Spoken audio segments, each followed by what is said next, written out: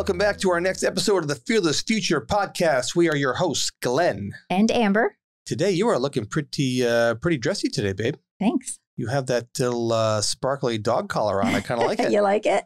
I don't know. Can I may have to make this podcast Should I have to a little wear short? That later? Yeah, that's very interesting. So I like the way that looks. So very good. So if you're not watching on YouTube, you probably should click around and subscribe and follow us on YouTube. So didn't know you liked the dog collar look. I did. It looks very good actually. So learned something new today. Well, you're a freak about having things around your neck, so you hate having. I don't like things. I don't like tight things around my neck. Nah, I know you're a weirdo about that. So you're making our daughter be the same way. Hey, today we're going to take a journey back in time today. And I think it's important that we look back and say to ourselves, okay, I'm 55 years old. You are 50. What will we tell our 40-year-old self? So anybody who's a Gen Xer who's in that 40 range, maybe they can learn from some of our mistakes and figure out what they would do differently. So I made a list of some things we should talk about today. Okay, let's do it. I think you probably did too. So what are some things that I would tell my 40-year-old self? And make sure you stay tuned to the whole podcast because we do have our stupid human comments and our Gen X lost memories moment too. So make sure you stay tuned through the whole podcast to get the full effect of all this. Number one, for me, I think we're going to focus on business stuff. We're not really talking about personal stuff here. What we would tell our 40-year-old self. We're focusing on our real estate career. We can talk about personal stuff, whatever, but let's talk about the business stuff. Let's start with that. So I think that one thing I would have done differently is I would have focused a lot more on building my rental portfolio when I was in my 40s. Yeah. We started and got a whole big chunk of them done. We got more than the average person, of course, but then I wish we had done more because I wish we had started sooner. Like when we first started in real estate, you had always wanted to do the rentals, but we needed cash and that didn't bring it right then. We needed to flip just logistically and financially, we were in a position where we needed to flip. But looking back, hindsight's 2020, I wish we had started building our rental portfolio earlier.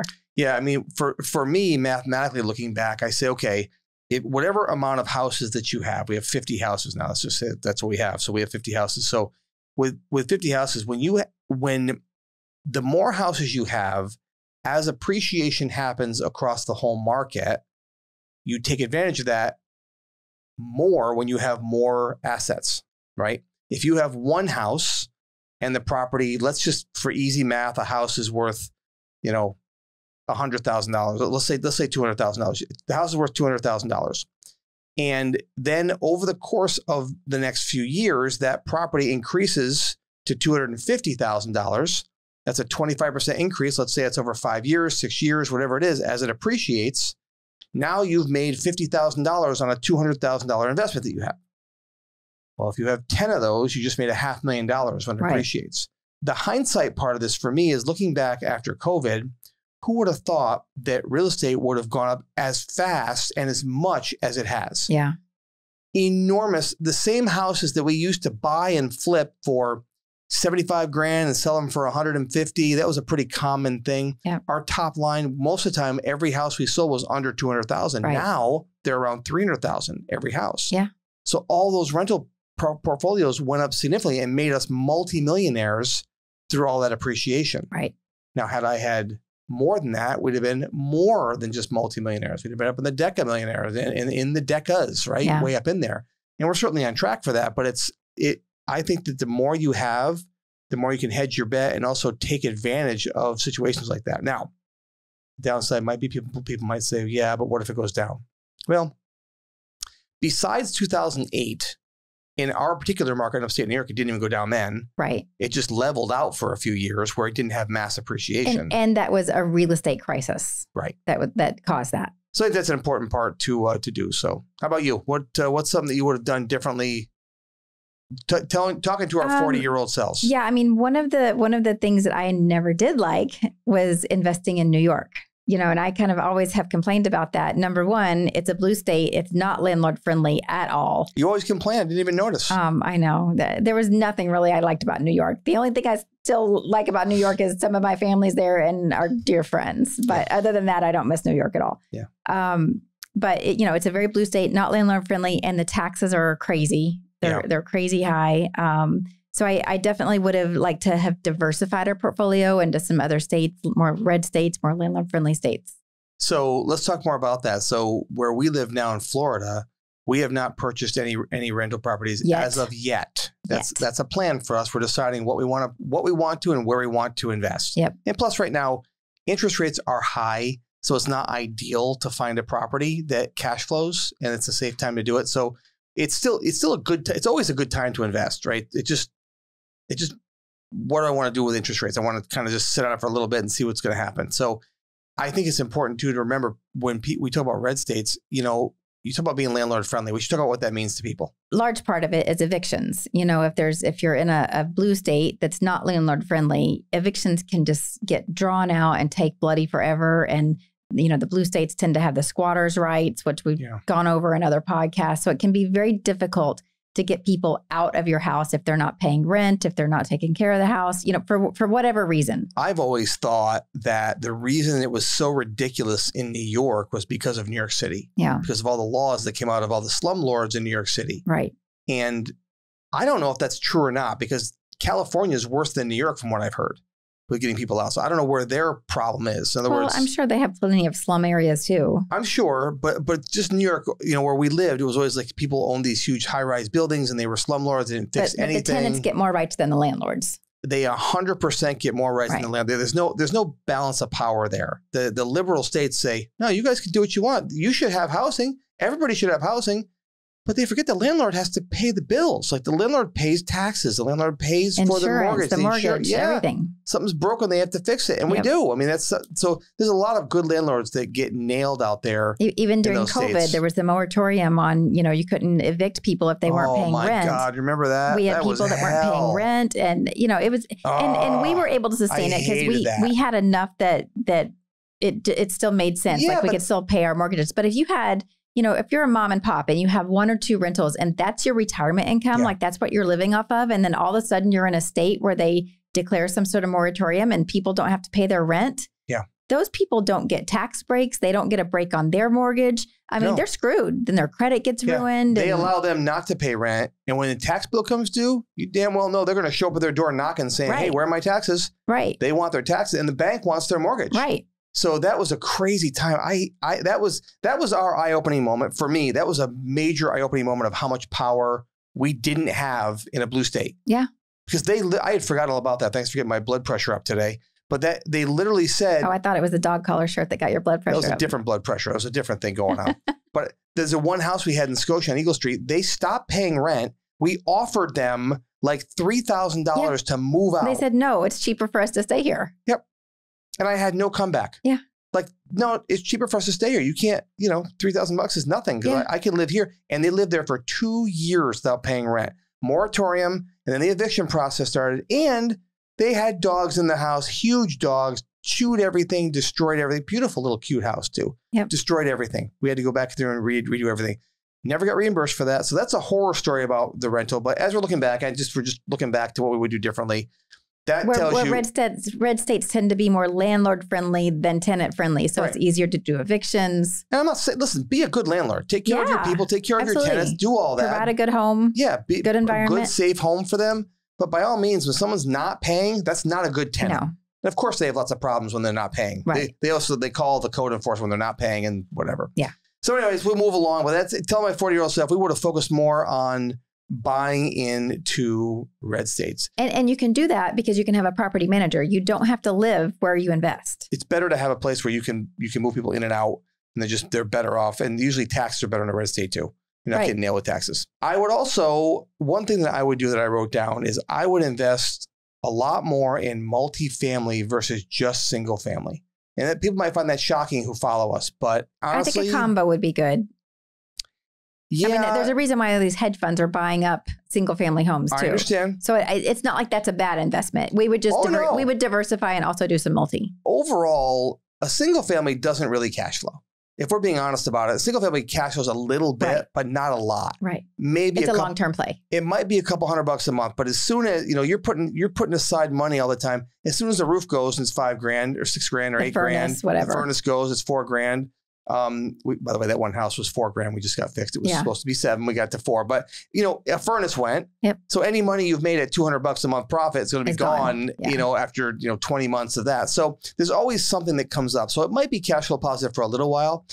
But when we look back over our records, all of our 2 families, they always cash flow, right? They always cash flow because one, there's always a tenant in there. Usually it's very rare they'd both be vacant at the same time. If you have a 4-unit, right? If a 4-unit building, what are the odds of all 4 people being out at the same time? Yeah. And I think that's important to say too, because I think sometimes when somebody hears the term multifamily, they think of these big, huge apartment buildings. Right. There's duplexes, there's triplexes, there's quadplexes, then there's 8 units and 12 units. You know, you don't have to necessarily get into these. What about 7 units? They have 7 units maybe, or 9 units? All right. Mr. Smart Guy. Just asking. You know, I'm just saying you don't have to always get into these, 100-unit apartment complexes or more. So don't mistake that for. No, you can still get basic loans on up to four families, and you're not usually having to bring in outside money to do that. You can do it yourself, and FHA now allows you up to 4% to put 5% down and get a mortgage from the government. Yeah. So that's a really great play. And you can do the house hacking. You could, if you're just getting started, you could live in one of the units and have the other 3 pay your mortgage. If I was young and didn't have a huge family and didn't like to live on the beach, I would do that all day long. Yeah. Like go there and buy a 4-unit and, manage the other 3. Because in a few years' time, you're going to have cash flow and you'll have assets. You'll probably live rent free. Right. Right. Because you don't have to pay for you. But that's the beauty of having that. So I would definitely invest more in multifamily than in single families. Yeah. Just me personally. So I think we should pause now though. And I think we should do our stupid human comment. All right. Because I always have fun with these. I've not heard it this week, but let's see what our stupid human comment of the week is from a stupid human. All right. This one actually has his name and his handle. So what give me the context. What was the podcast about that or the video about that he commented on? It must have just been something about being a landlord. Oh, good. Okay. Good topic for this. So this is from James C. 7121. All right. It should be unlawful to be a landlord on the bank's borrowed money. That's scumbag shit and why rent is so expensive. There should be a law that states you must own the property outright before renting it out. That couldn't be stupider. Okay. So yeah. Okay. James, where are you getting your information from? Where is your sense of reasoning here? Like what's behind this comment? Why on earth wouldn't you be allowed to rent a property if you still have a mortgage on it? That's scumbag shit. How does that make us a scumbag? If you argue with an idiot, you become the idiot. That's how this works. So there's no arguing with what's his name? Robert? James. There's no arguing with James on this one because it just doesn't make any sense. I wouldn't even try. Yeah, it's pointless. Yeah, it's stupid to even say something like that, but I don't know. Some people just have a lot of free time on their hands. And I guess that's a person that will never know about accumulating assets and accumulating wealth or never even buy their own home. And hey, James, by the way, if you ever want to buy your own home, remember, you're going to have all cash for that. How are you going to do that? Somehow I doubt you're going to have any cash for anything. Usually the people that write these kind of comments, though, they're bitter. They're bitter because they're not in a position to, because if you understood the game and how life works and how finance works, you would never make a comment like that. People hate you for your success. It's just kind of how it goes. The more successful you get, the more haters come out. Yeah. And honestly, who cares? So James, thanks a lot for being the winner of the stupid human comment of the week. Yep. You the man. All right, let's jump along. So what else would I tell my 40-year-old self? And I think this is something that we start doing on a regular basis. I think is important, but you want to talk about it? Okay. You go ahead. So I think that as you start accumulating more and more assets, you should, I would have told my younger self to look at the whole portfolio and make decisions based on performance over time. So in other words, let's say you have 10 units and you're saying, okay, as a portfolio, I make this much per month or very little, because you're not making a lot in single families, but whatever it might be, if it's all single families or whatever combination, look and say, which ones are my best performing properties and why? Was it an anomaly? Was it that I had somebody paid a year in advance? What was it? Yeah. And the next thing is, are there any properties that are not performing that are bringing this whole portfolio down and dump them? Get your equity out and dump them because for some reason they're not working. As a rental, they're just not working. It could be the area. It could be it's just a possessed house. It could be anything, right? There's some crazy things that happen. Sometimes you don't know why a house doesn't make money. It just never does. Yeah. You have more repairs than you expected. Right. And you're thinking to yourself, I have more stuff coming up now I got to pay for. So and there's some houses that just seem like they're, bottomless pits for repairs and they attract the bad tenants and then there's like every time there's a turnover, the house has to be totally remodeled. Like there's just some houses that seem like they attract that. Sometimes you drive down or, if you've lived in the same town for a long time, there's always that one building that the restaurant never stays. It's always like turning over to another kind of restaurant or and whatever. Why? And why? It's in a good location. It's right next to other great restaurants that have been there for 20 years. But they always sometimes you have a house like that. The house is just like, it's a crap magnet. Like it just attracts the bad stuff. Yeah. So you got to dump those. And I think one of the reasons that we weren't good at that and that we would go back and tell our 40-year-old self that is we got so busy working on the business that we didn't work in it enough. And that's we were working too busy in the business. That's right. I said it backwards. I said it backwards. Yeah. Right. So maybe I think that collar is too tight on your neck. I think so. It's cutting off my circulation. So I think that's really important thing to do as you're growing your business, because that can be a real downfall for your business if you don't focus on the right things. Yeah. Next thing I would tell my 40-year-old self is to take advantage of low rates and lock in at long-term fixed rates. We kick ourselves for that one. We were so busy essentially kind of moving to Florida, and our life was crazy on the personal side for quite a while there, that I really wasn't putting a lot of thought into the debt structure on our portfolio. And we weren't anticipating the interest rates going up so quickly either. No, but you should always, as an investor, you should always know it's going to happen. So maybe just explain to everybody how it works. Most loans you get for a rental property are usually locked in for, let's say, 10 years. It's a 10-year note, and it'll adjust in 5 years based on the treasury. So the bank might say, well, whatever the treasury rate is plus 0, or the treasury rate plus 1 or plus 2. And so you know that in 5 years, you're going to automatically adjust for another 5 years. Your payment will either go up or down depending on what the treasury rate is. Well, when you lock in at 4%, 5%, life's good, everything looks good. All of a sudden, rates are now 7. And all of a sudden, I'm thinking, we have loans coming due on houses. We may have to sell some assets off to get out of those properties because we won't be able to afford them anymore. Because the numbers don't work anymore. Right. Well, the bank wants you to do a cash out refi. They want you to take more money out, pay a higher rate, and extend that loan, which we may have to on some properties. I don't know. But I don't love that concept, but we can do it. But I think that looking back, I had friends who were locking in at 4% for 30 years. There were some awesome programs. You may have to pay a few dollars up front, like a points or closing costs and all that stuff. To do that. But they locked in for 30 years. And again, now they are at very low rates for 30 years. And those properties will not, that the payment will stay low, but rents will increase. Mm-hmm. And as rents increase over the years, that payment still stays low. That gives you more and more and more cash flow as you pay down that debt. Yeah. So that's something that was a tactical error that we made that we would like to go back in time and fix. Yeah, our buddy Jeff says, marry the house, date the interest rate. Yeah. So even in today's market, when interest rates are a little higher, it's still a good time to buy for a few reasons. One, if interest rates do go back down, which hopefully they will hopefully around election time or whatever. Probably not going that low. Not that low, but they probably should go back down.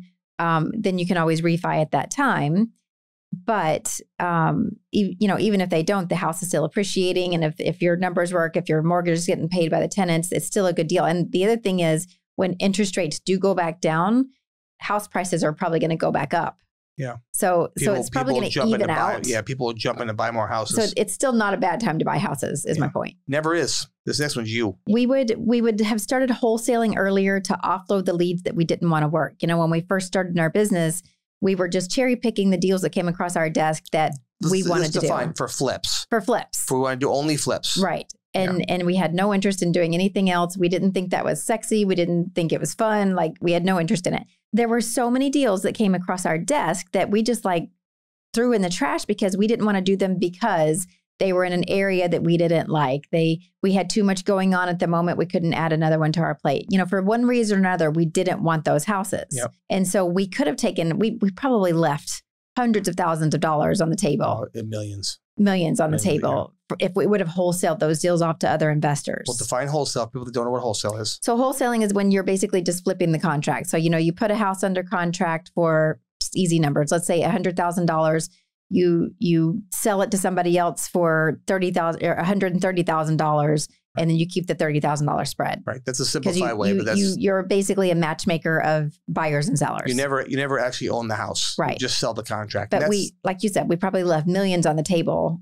Yeah. By not doing that earlier in our career. Well, Signature Home Buyers, our company in New York, will do over 1.5 million just in wholesales this year. Just this year. So that's in closed business. So that's a lot just for wholesale. So we left that on the table back in the day. So in the beginning, and it's not just wholesales, we would have implemented multiple exit strategies instead of just being so laser focused on just doing flips, whether that's wholesaling, whether it was adding houses to our rental portfolio, whatever. We would have implemented those exit strategies a lot sooner had we known better.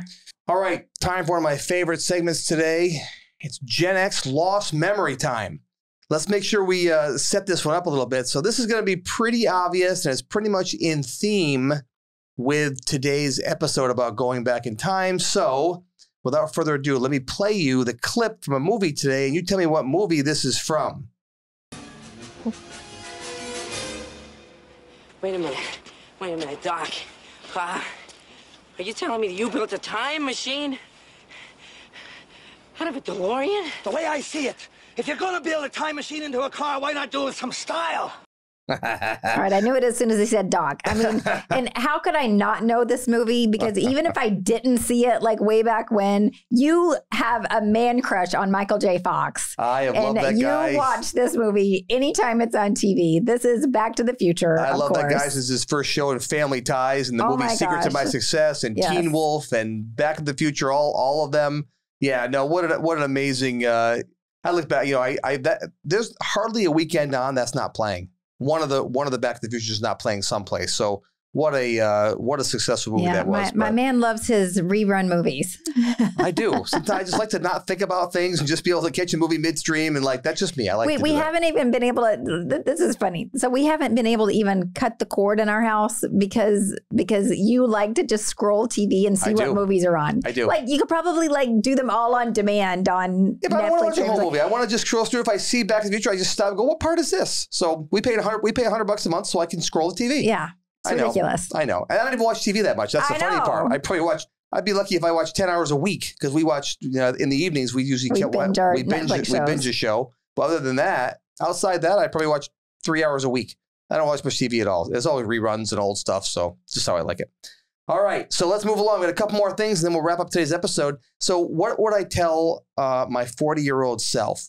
And I think that one of the most important ones is start thinking about your investing business as a business. Mm-hmm.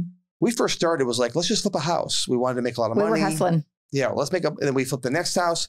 And then we start thinking to ourselves, well, we should think about it like a business. Like it took a year or two to hire an assistant. Yeah. And start thinking about maybe we could do more. So even if you do just a few a year, I can't stress enough to be thinking of it like a business. Now, what do I mean?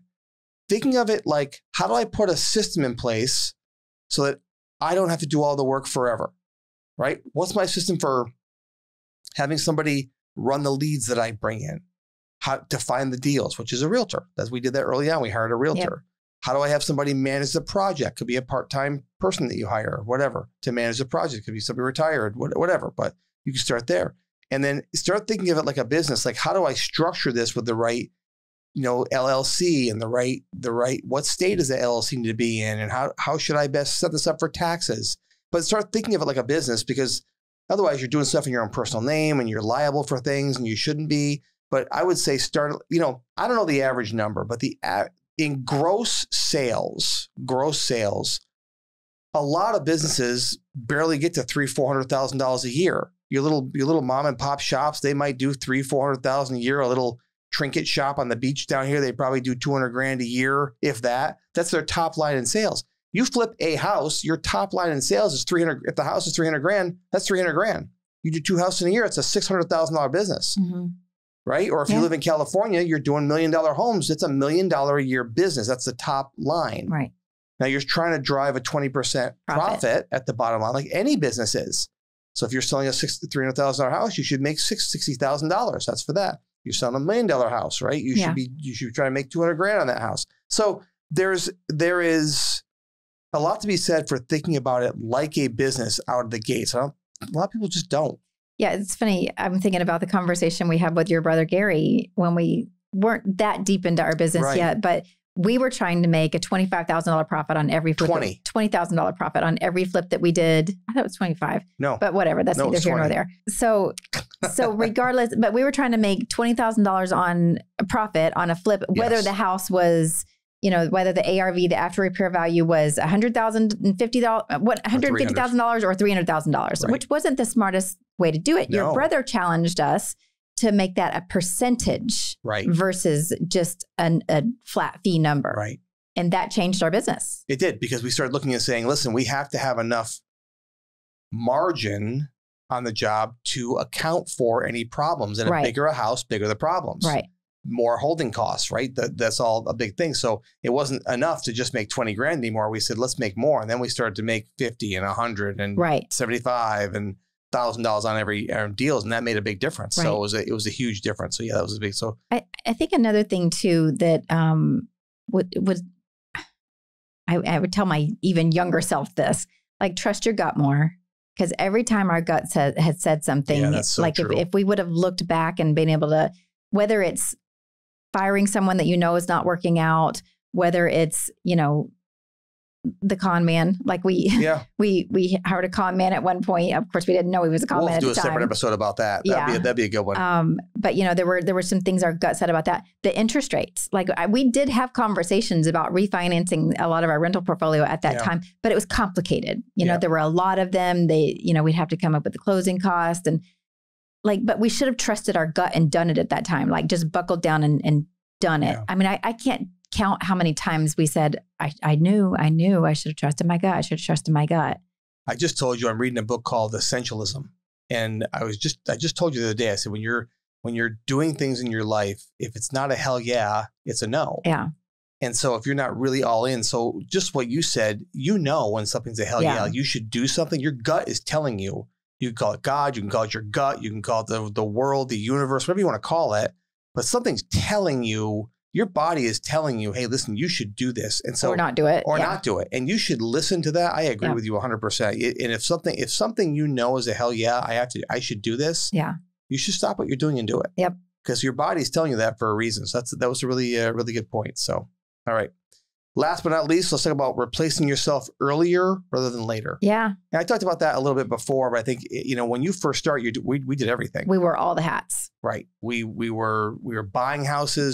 Selling, designing. We were doing the work. We did the work on the first 3 ourselves. Remember, we wanted to be contractors. We bought all the tubs and the tools. Yeah. I was so proud of myself for going to Home Depot, buy a bunch of tools that people that know me laugh now. We felt very resourceful. You had tools? Yeah. So we were, doing the books, we were doing the receipts. We were wearing all the hats. Yeah. So definitely replacing yourself sooner than later. And I think a big misconception of that, and we've talked about this on other podcasts too, is a lot of people, even when they're getting into flipping, they think if I do all the work myself, I'm going to make more money. That holds true, whether it's, doing the work yourself on the house itself or doing the accounting or so many different aspects of your business you could apply that to. If you can learn to delegate, and there's that book, Who Not How, that's a great book that applies to this subject. If you can find the who to take care of that, then that frees you up to do the more money-making activities, like finding the next deal. Right. So, but you don't always think about that when you're brand new in your business. You're just so eager to get your hands dirty. There's nothing wrong with that, because you do learn a lot through the process. But as you learn, start to systematize your business. Write down the systems that are working for you. So when you hire somebody else, you can say, here's a system I want you to replace and do this. And it might be a VA that does those things to start. We didn't have VAs were really a thing back then. Right. But now there's VAs that can help you with things like that. And I know VA is virtual assistant that you can go on Fiverr, or, you can find those online. Any place over the world. Maybe some in the US, but they're a whole lot cheaper overseas. Yep. And to them, it's our dollar is worth a lot of money over there. There are agencies that help you find VAs. Yep. And a lot of ways to find those. And there's some great, really smart, highly educated people. Yeah. People think, well, they're the Philippines, so smarter than people. Well, they're people. Our bookkeeping team is in India, and they are phenomenal. We've had them for about 5 years. We have Alan, who's on. Alan's, I think, in the Philippines. He's been with us for 6 years now, 7 years. Our team as a loves VA. him. Yeah. And he's a huge part, and he's a virtual assistant. Yeah. But he's there all the time. So anyway, there's a lot of ways you can replace yourself, and we could spend a whole episode on that. But I think when you start getting the mindset of, hey, I want to be a business owner, I want to replace myself, because someday I'd like to be flipping houses when I'm not doing the work, and I want to be on the beach managing this from my computer. Yep. And that's what we've been able to do. So it's been great. So those are the things that I would tell my 40-year-old self to get to a better place by the time I was 55. But too bad I don't have a time machine or a DeLorean, or I could go do that. That, and don't sweat the small stuff, and it's almost all small stuff. Very true. Another great book. That concludes this episode of the Fearless Future podcast. If you liked it, make sure that you click that like button and also subscribe and turn on notifications.